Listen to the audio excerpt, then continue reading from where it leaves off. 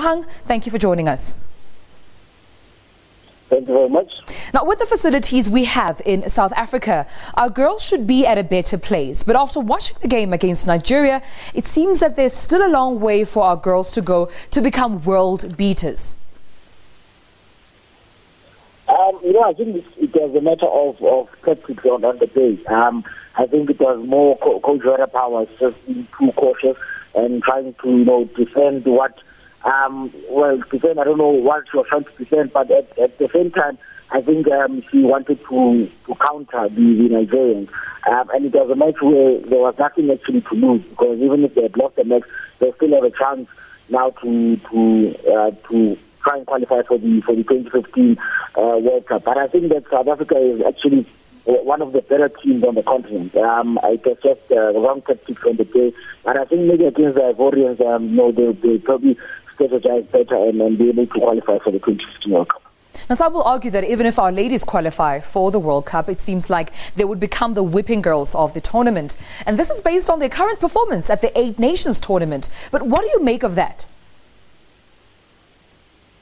Well, look, I don't think that they've had a bad performance overall. I think they've had a good performance in Namibia. You look at the group, it was a tough group, it was a group of death. There are two West African teams. One has already qualified for the World Cup in Cameroon, Ghana, which has participated or competed at the world stage. They had the likes of Algeria, which is also a strong team. We've got the likes of them as well.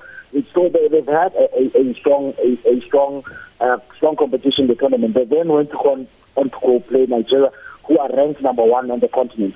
So in terms of this competition, this tournament, I don't think we can really judge them really, ahead of the World Cup. I think that should they qualify for the World Cup, then SAFA and their sponsor will then work out a plan ahead of their World Cup, and probably they'll have an intensive camp ahead of the preparation for Canada. So I think maybe we can then be able to measure them ahead, months ahead of the World Cup, and maybe not now. But I think now it was a good practice session for them if they are to qualify for the World Cup. Thank you so much, Lebohang Dube, live there from Namibia, for updating us live from the Banyana camp.